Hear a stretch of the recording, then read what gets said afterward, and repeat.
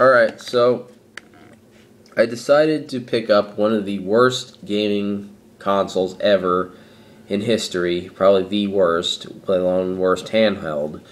And that was because I had it as a kid. It was my first handheld, not because it's actually good or I'm going to play tons of games on it. I will probably play some games on it, but I'll probably get sick of them. And that is...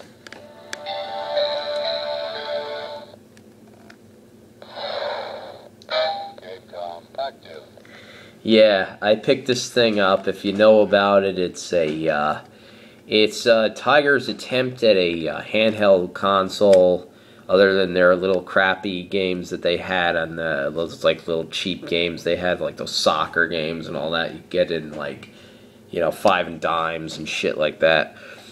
And I just figured I'd pick it up because it's, even though it's crap, it's part of my history. It's something that I had as a kid and I wanted.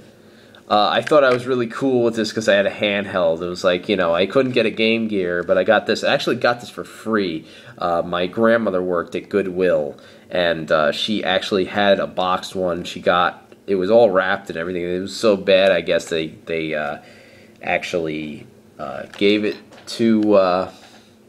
She used to get this stuff. She used to get a lot of stuff that we didn't want, and I don't know why she would do that, but she would just grab stuff all the time. But this is one of the things she got, and I just had to have it. Classic Game Room did a review of this recently, and yeah, it enticed me to get this because basically this has, even though this is such a shitty piece of crap, it does have things in it that, newer consoles or newer handhelds just started to do, like with the DS with the touchscreen. So yeah, you get the touchscreen, and it has little things that are the equivalent of apps, like you get a calendar or so that's kind of cool. You get the calendar, you get a calculator. No, I don't want that. And it's got 2 cartridge ports for your unplayable games because the screen is such garbage that you can't even see what you're doing. And yeah, it takes 6 AA batteries. The batteries are dying already. I haven't even played a game. The batteries are already dying. Stop that. I gotta charge the batteries more, I guess. But it also has internet capabilities, and it doesn't anymore, but it did. You had to actually pay for it, and there was like this online score system thingy, so you can share your scores online. That was about really it, and web browsing with no, it was just text web browsing. And yeah, so that's really it. I'm missing the stylus. This is actually my 3DS stylus. But yeah, I figured I'd pick up this big fat piece of crap because, for some reason I just wanted it, and I had to have it. And for shits and giggles, here's a size comparison between the Game Gear and the Gamecom, which really, the thickness is, for the most part, the only difference. The Game Gear is a lot thicker. Gamecom is actually a little bit... Yeah, actually there's that much of a size difference between, here and here. Height-wise, it's the same. Yeah, so the Gamecom's smaller than Game Gear, but it's quite big. I don't know that it... Yeah, definitely the Game Gear's heavier. Gamecom's quite heavy. But yeah, it's cool that it had some of the stuff that they just recently started adding to portables today. But yeah, the touchscreen's not as good as like something new. Like there's these little dots on the screen, and you have to touch it. It makes up little squares, and you have to touch it between the squares or it won't respond.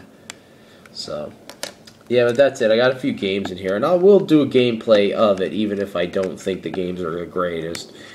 There might be somebody out there who actually thinks this thing is good, but for them, I'll if they exist, I'll actually post some stuff of that. I mean, you can't even see what you're doing when you play games, unless they're puzzle games. Puzzle games work well on this because there's not much motion.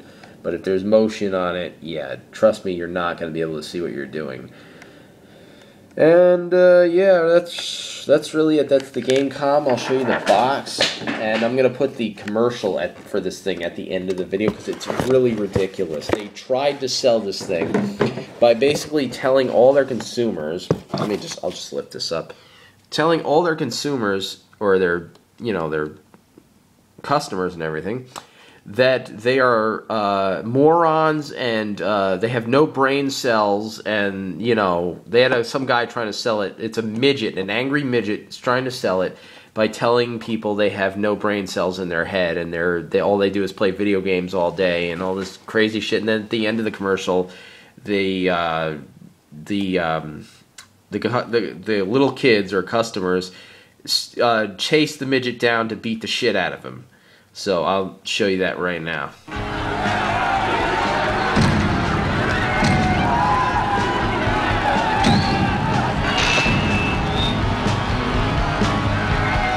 Tough guy. Little help here.